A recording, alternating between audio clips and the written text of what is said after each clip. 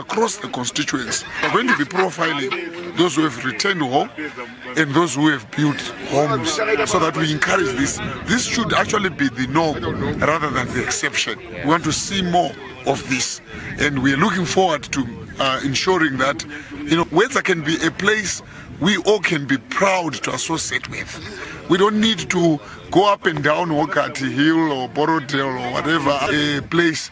We need to see the beauty right here in Hwedza. In my 20s, in fact, I started by building my double-story home in Highlands. I felt I could not connect because I'm not a Harare person, and I felt that the best place to build a home that I would be proud of was Hwedza. So I came here and I built my 4-bedroomed house. Then I built my 3-roomed guest cottage. And then I looked at the home that I had grown up in. I felt it was not good enough, so I pulled it down and I built a 5-bedroom home for my mom.